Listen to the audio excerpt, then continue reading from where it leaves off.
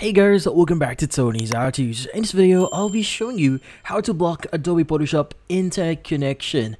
But before we start, hurry up and check out the software just under this video. So let's get started. In this case, you might be wondering, how do you exactly do this? Well, the first thing that you want to do here is you want to basically visit your firewall settings. So in this case, at the bottom left of your screen, you want to go to your search bar here and just type in firewall. Now look for the option that says Windows Defender Firewall with Advanced Security. Let's go and open it up.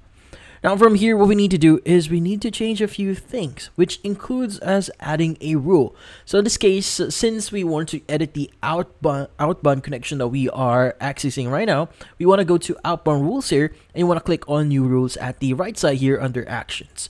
Now in here, what we need to do next is we need to fill out the following information. So first is you need to choose program here. Go ahead and click on next. Now we need to specify the app that you're having problems with. In this case, you want to go ahead and click on browse here. And from here, what we need to do is we need to go to local disk C.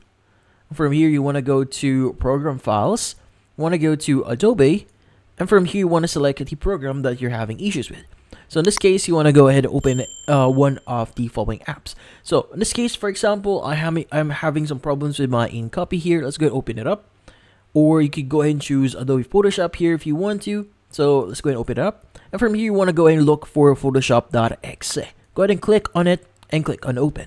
Now, by the way, alternatively, you could also select the .exe or the shortcut that you see on your desktop. So instead of going to local C, you could go to your desktop here and select the app itself. But then again, if you don't have it on your desktop, you do it the other way here, like what we did just now.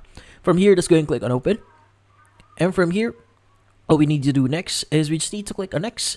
And from here, what we need to do is we need to choose block connection. Let's go ahead and click on next again. Now from here, it's going to say when does this rule apply. So make sure to apply this to all connections. So you see here, click on next. Now you want to add a name for this one. So for example, let's just add Adobe Photoshop. So make sure the spelling is correct here.